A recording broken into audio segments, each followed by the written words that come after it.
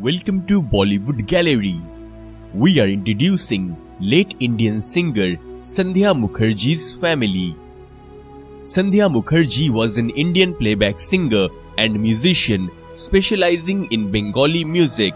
She was born on 4th October 1931 in Calcutta, Bengal Presidency, British India. Her father Narendranath Mukherjee was a railway official and her mother Hemaprabha Devi was a homemaker. She was the youngest of 6 children. She married Bengali poet Shyam Lal Gupta in 1966. Gupta went on to write the lyrics for many of her songs. Sandhya started her music training under the direction of Pandit Santosh Kumar Basu, Professor A.T. Kannan and Professor Chinmoy Lahiri. However, her guru was Ustad Bare Ghulam Ali Khan, followed by his son Ustad Munawar Ali Khan, under whom she mastered Indian classical music. According to Manorama Sharma, Sandhya has been able to maintain her popularity as a classical vocalist even after acquiring the gloss and the glow of playback singing. Her best-known collaboration was arguably with the Bengali singer Hemant Mukherjee, with whom she sang numerous duets, primarily as playbacks for Bengali films.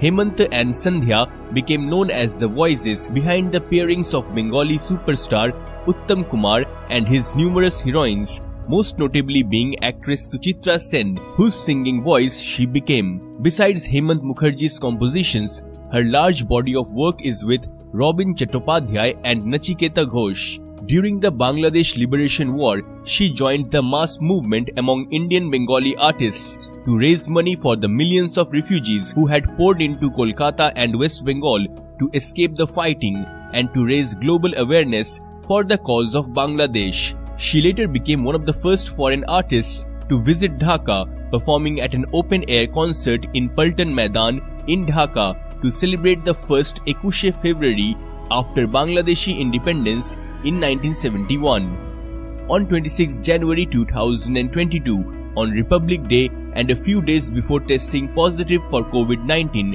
Mukherjee was awarded the Padma Shri for her performance in music.